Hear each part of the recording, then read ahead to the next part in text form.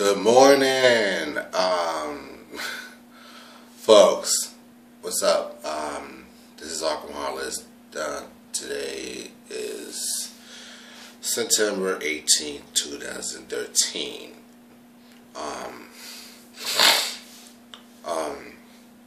Bear with me. I just woke up. I'm like, I feel like shit right now. But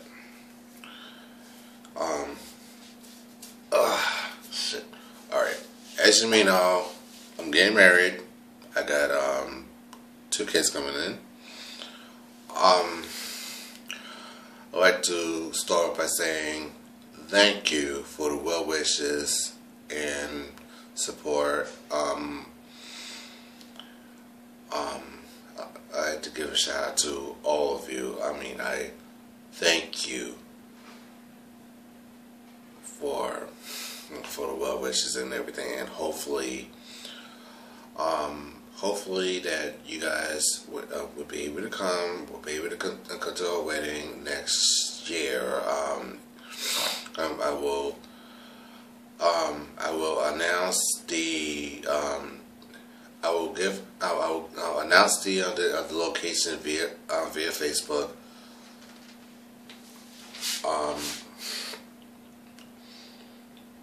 Hopefully nothing hopefully no word gets out and the wrong type of motherfuckers come to our wedding.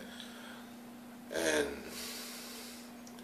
this is the one, and that's the one thing we don't want. So with that being said,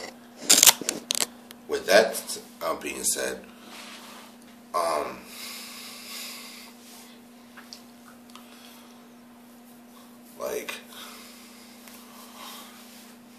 for the past couple days now, it's like I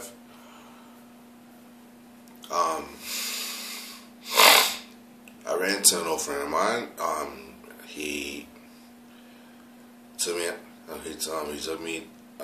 We went to the park. We spoke, and it's. I mean, quite honestly, I'm very appreciative of your advice and everything. But look, you gotta let people do them. First of all, second of all, like, you can't go through life doubting other people's lives, because you can't, because there's nothing that you can predict that can and that will happen. Okay, just because you experienced it doesn't mean it will happen. I mean, look. I mean, in some cases it will, depending on who the person's with and what situations and scenarios will happen. But regardless of what you think, I love my wife, my BM, or whoever I may call her. But oh yeah. Shout out Janisa Jones. Love you, boo. Anyway,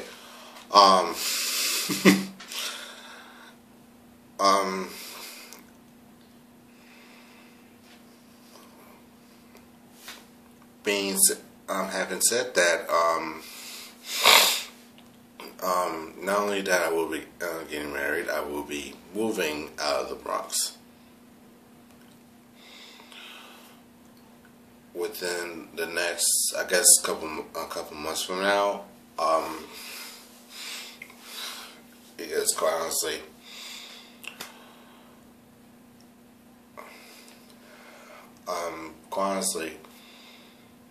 I kind of needed some time away. At least for the last time.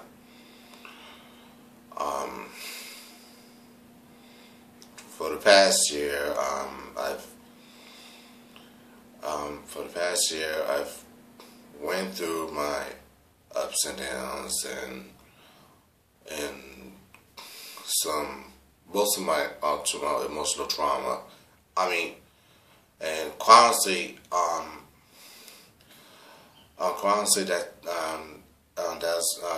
that's because of what went on between not only just me, but just me and my ex, who I just recently had to kick to the curb in the last month. Well, actually 2 months ago, or perhaps since the starting of this year, for which she didn't know.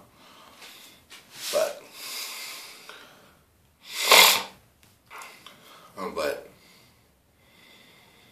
soon after I did what I had to do and did what I did,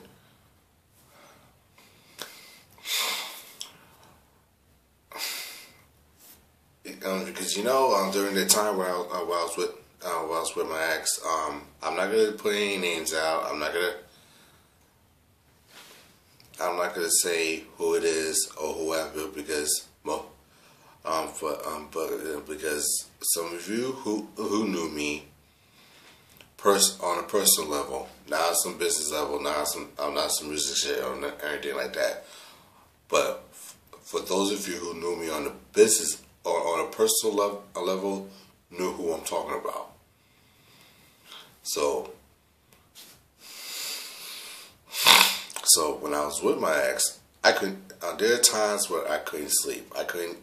And you see me pouring my entire soul out online. I mean, and not only that, it affected my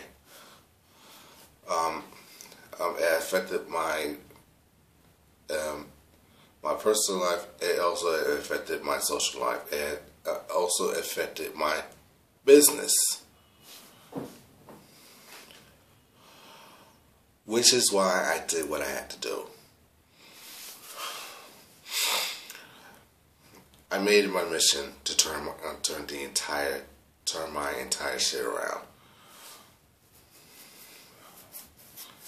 And as of this point, I'm just getting started. I'm not stopping for shit. I don't give a fuck who you are, who you represent, or anything. I'm not stopping until I get mine.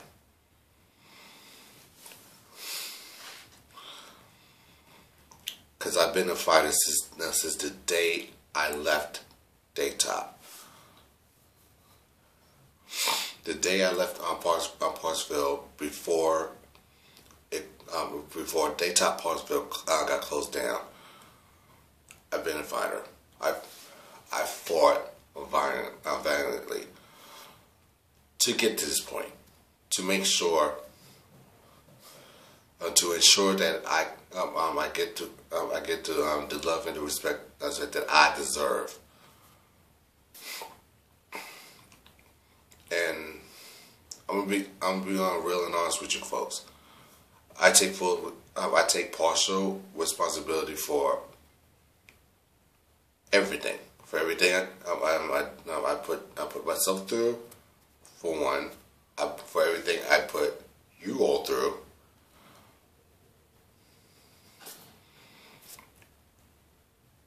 And I do apologize for that.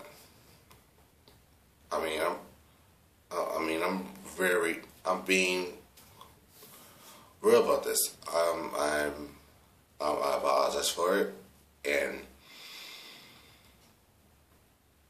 I can't apologize for how I feel though, but I could apologize for what I've done. And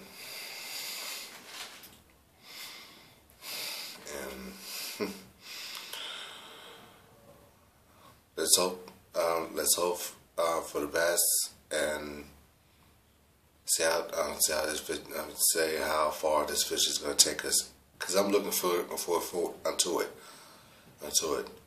I mean, not many of us could make it this far.